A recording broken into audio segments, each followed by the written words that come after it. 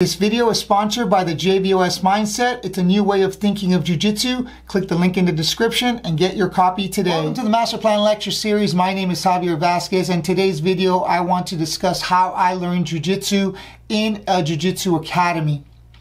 So, Jiu Jitsu academies over time have evolved in how they teach Jiu Jitsu. Back in the day in Brazil, Jiu Jitsu was taught on a one-on-one basis from instructor and student alone. They didn't have group classes. There was no such thing as group classes. That way, the instructor could control the aggression and the way that they were attacking the student, which allowed the student to react accordingly, react with the controlled speed, and the instructor can guide the student to improve their skills. Now, as Jiu Jitsu blew up, especially in the early 90s, once the UFC occurred and everyone started to, Jiu Jitsu had this high demand to be taught and people started to seek it out, group classes became a much more common thing. Well, back in the day, curriculums weren't really put into place. Remember, they were being taught on a one-on-one basis, so that everyone was just kind of teaching random moves and hoping that the students would learn the moves, because this was a different way of learning in the group classes. So I want to discuss how I learned Jiu Jitsu. I made another video about that, going into the details of how I did that. I'm going to show you guys a chart in this video of a quick summary of what that video was about, and then I'm going to get into the application of how everything kind of went down when I was learning Jiu Jitsu back in the day. So a typical Jiu Jitsu student experience: a student comes into the academy, a normal Jiu Jitsu curriculum is being taught. That includes learning techniques in no particular order. The student then has to figure out what techniques work best for their style. They group techniques into categories. They figure out what to develop in their style. They piece together a complete game. They come up with a strategy and they hope for the best. So most of these things were a student's responsibility. They're the ones that had to figure all this stuff out. So in practice, this is the way that this looked.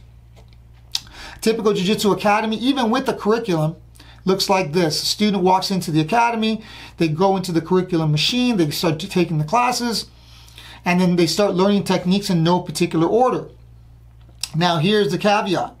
It is our input that allows us to figure out which technique works best for your style. We group techniques into categories. We figure out what to develop in our own style.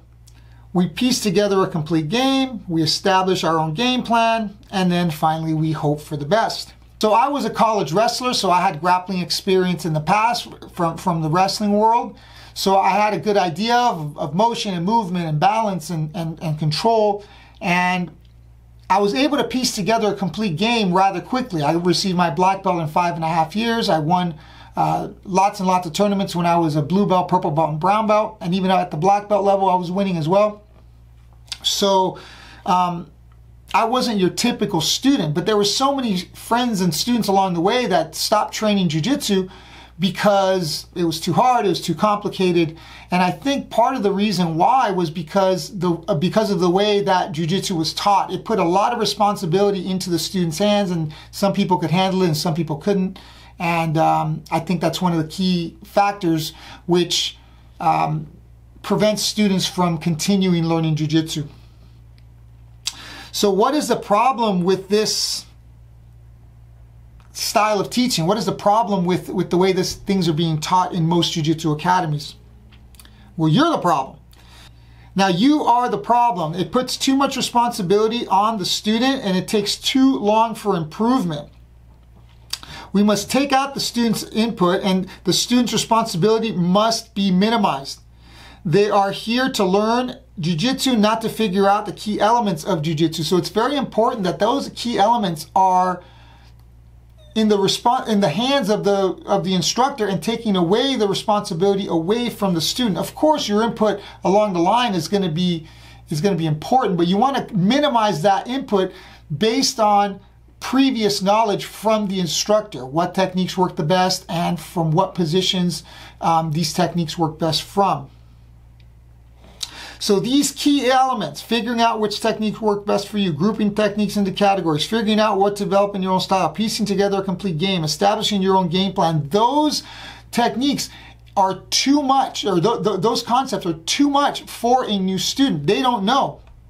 So what we've done here is we've taken all of those things and we've put them into the machine, taking the responsibility away from the student.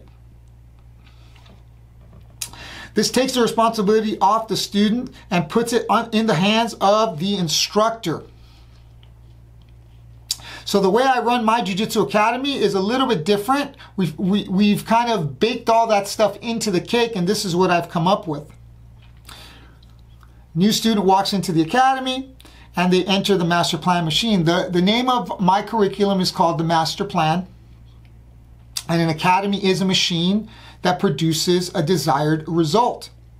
So I have 3 pieces of the plan. The first piece is the JVOS mindset. This is a mindset that teaches you how to think, and it teaches you a different way to look at Jiu-Jitsu rather than just strength, force, conditioning, things of that nature. Secondly, we've broken down the positions, the key positions, into chapters. So each chapter is a particular position, and finally within that chapter we have a central path strategy. So each position, top and bottom, it's broken up into a specific starting point, and from that starting point, each one of those positions has a plan that has a high success rate. So you're learning what works best first, and I call that the central path. So we have central path strategies in every chapter. Each chapter is positionally based, and then I give you a mindset that helps you think your way through an opponent's behavior. Well, this kind of teaching nets a desired result. So what are the desired results of my academy and the way I teach Jiu-Jitsu? Well, first of all, the first thing that I like to mention is RSD, rapid skill development. So because I'm teaching you what works best first, you gain skills quickly, so you're able to work from these positions quickly. Once you understand the strategy, you're able to get better at the strategy over time, exposing yourself through what I call positional perspective. The longer you're in a position, the more in depth you understand the position, and the better you get at this central path strategy. Secondly, universal comfort. No matter where you are, top, bottom, doesn't matter, offense, defense, you have universal comfort. This brings down your anxiety and it increases your conditioning. High effectiveness. Because we're learning what works best first, the effectiveness of each individual positional strategy, each central path from each position, is highly effective. It's highly efficient. Because of the way we're fighting, because of the JVOS mindset, we have an efficiency that is gained through the mind, through the relaxation, through the understanding of when and how to move. This creates a high efficiency, and that efficiency is throughout everything that we do, every position that we cover.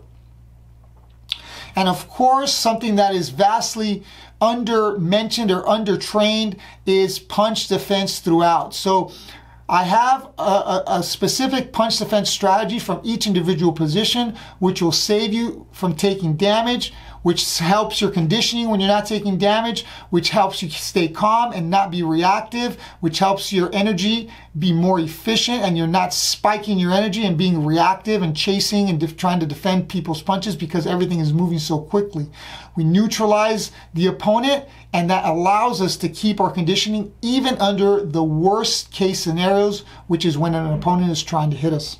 So this is just a quick summary of the way I've structured my academy and the difference between my academy, the thought out nature of our curriculum, and the high effectiveness, and most importantly, the rapid skill development which this program produces. Thank you guys for watching. Like and share this video. Comment. If you have any comments or questions, please leave them down in the comments section. I will talk to you guys real soon.